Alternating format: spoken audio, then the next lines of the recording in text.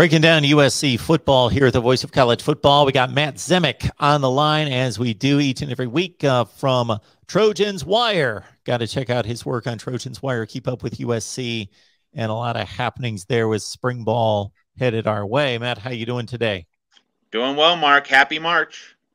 Yes, we are finally into March. And for those of you who do not live in Arizona but live in the Northeast or somewhere in the country where it's icy and cold, yes, those are good words when you talk about spring, because there's a disconnect with spring right now, but we hope to get there in a few weeks. All right. The term analyst in the coaching ranks has become the norm in recent years. It was something unheard of not that long ago, but these big programs looking for any edge they can get in watching game film, developing the players, and USC and Lincoln Riley.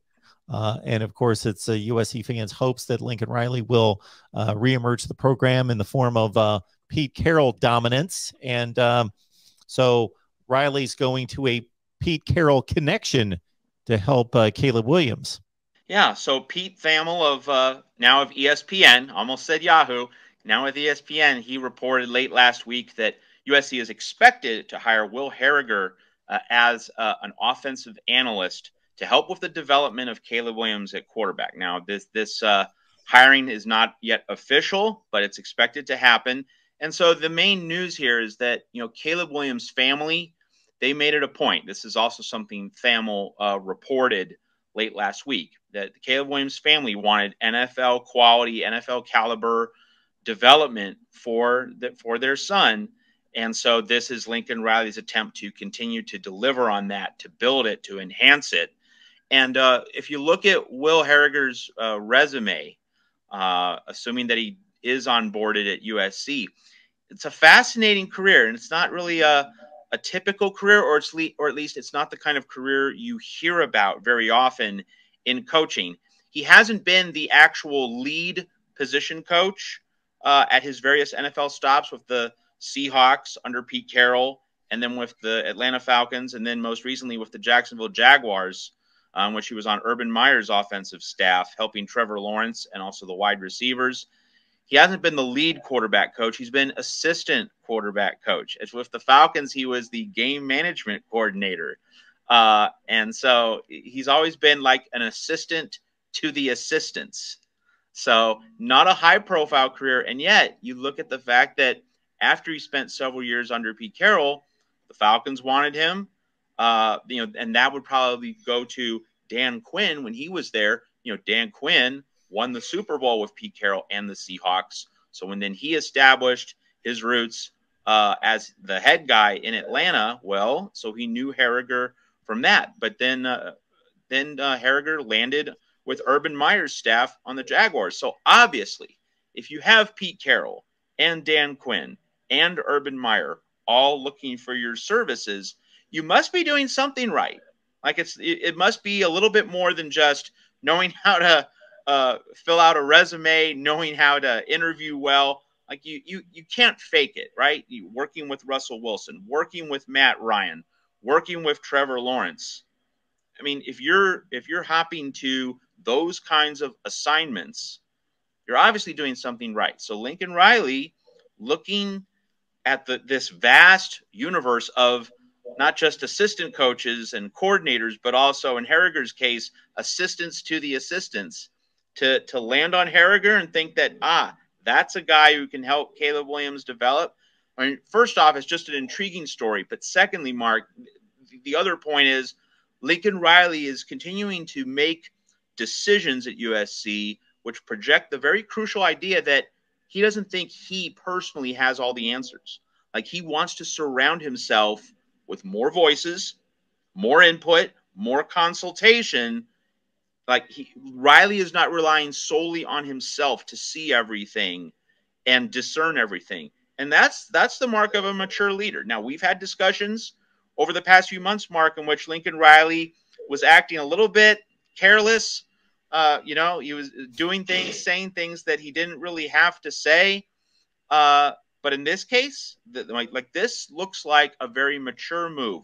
Let's surround myself with more input. Let's surround myself with more perspectives so that we really drill deep and make sure that Caleb Williams becomes a fully polished NFL caliber player by the time he leaves USC. And of course, this is in service of making the college football playoff and competing for a national title.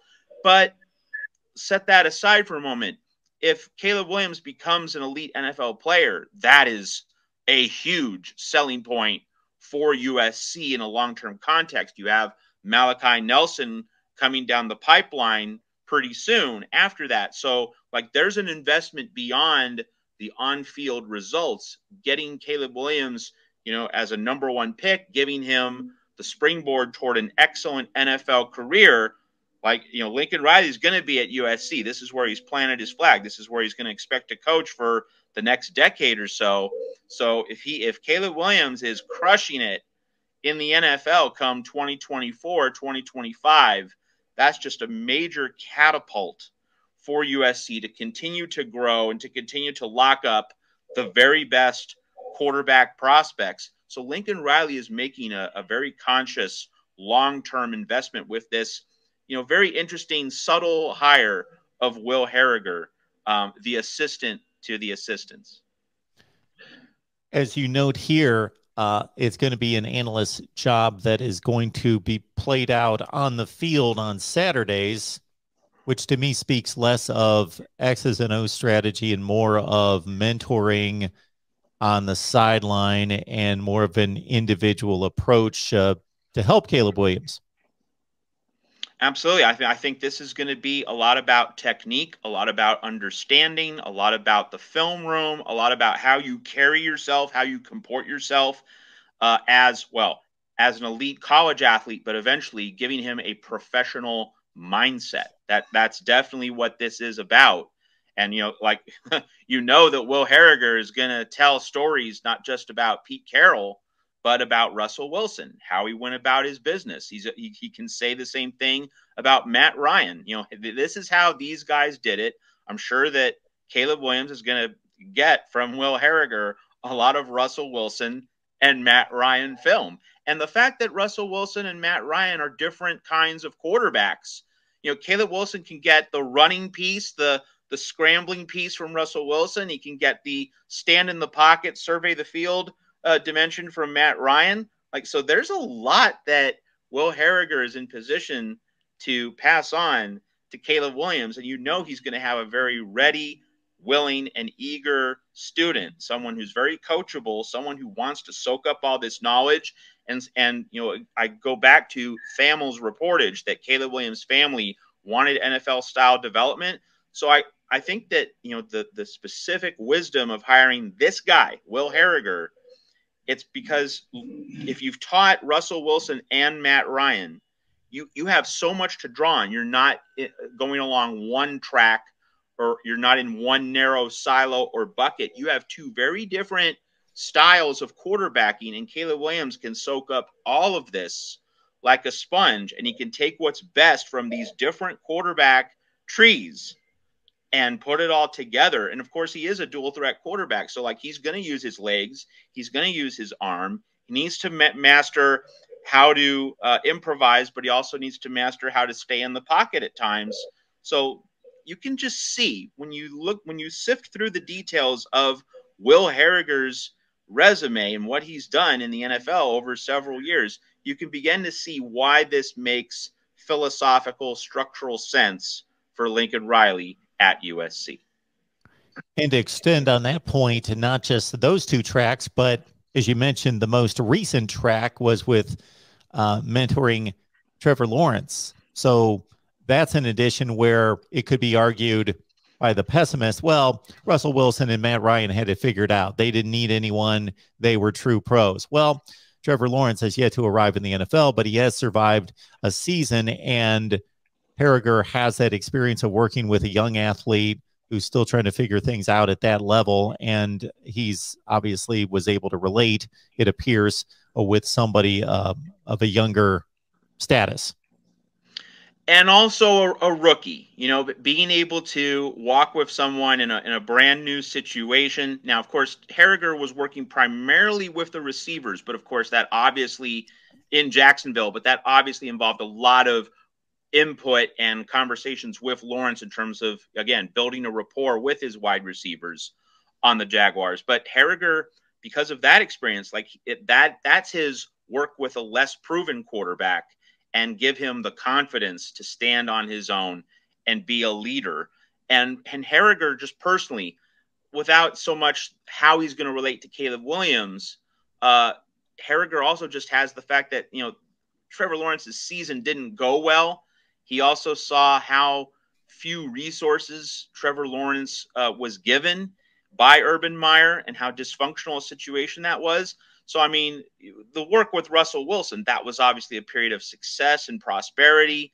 But the period with Trevor Lawrence, it might benefit USC less because of what Harriger is able to impart to Caleb Williams, but specifically in terms of just the Jaguars piece of this, Mark.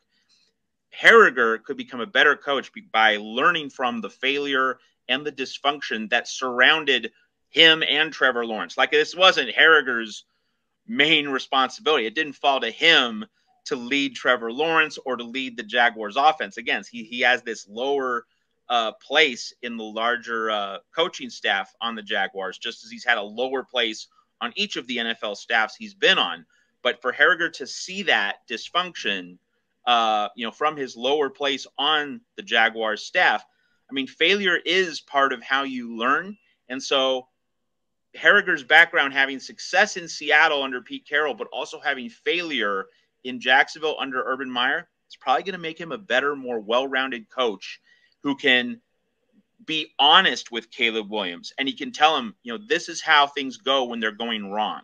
This is what a dysfunctional situation looks like. This is what Trevor Lawrence didn't have. This is why I'm going to give to you, what I wasn't able to give Trevor Lawrence in Jacksonville because of how badly that larger situation was managed by Urban Meyer. So that pinch of failure, that's also part of Will Harriger's NFL coaching history, it's going to make him a better coach for Caleb Williams at USC. Matt Zemek, Trojans Wire, breaking down USC football for us. Matt, we always appreciate the conversation. Always enjoy being on here, Mark. Have a great week.